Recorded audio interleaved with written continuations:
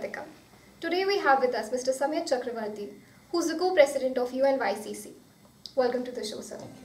Could you just give us a brief about what is UNYCC?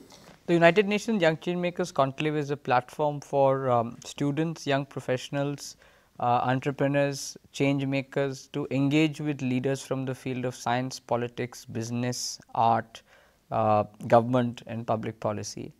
The idea really is for our younger generation to engage with ideas, stories of transformation, and with the hope that such stories and ideas will trigger a thought in their minds to create impact.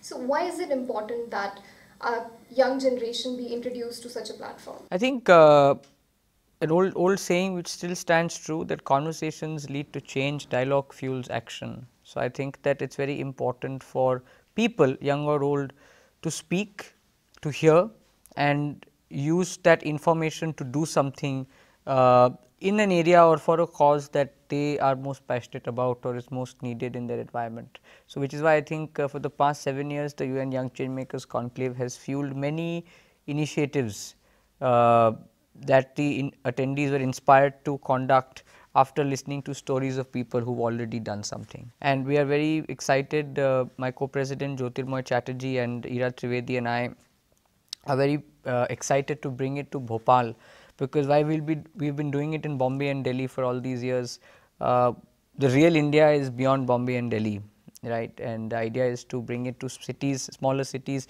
which may be small in terms of size or economic potential now, but are the future of the country. So it's really exciting to bring that information and that access to Bhopal today, Jalandhar tomorrow, Indore day after. So what is the mission of UNYCC? The mission of UNYCC is to create a platform for young people to convert their thought to action. Very simple. Okay. So how do we plan to just execute it? So on the 20th of January 2018 will be the UN Young Changemakers Conclave at the Jagran Lakecity grounds in Bhopal, which will really spark off this movement of knowledge exchange in this city. And I think my colleague Jyotirmoy will then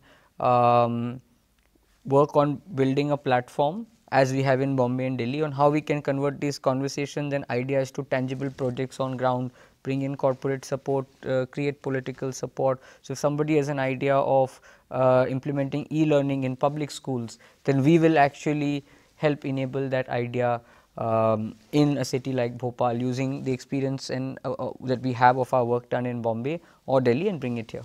Thank you so much for enlightening us. Thank you. Keep watching Lake City Live for more.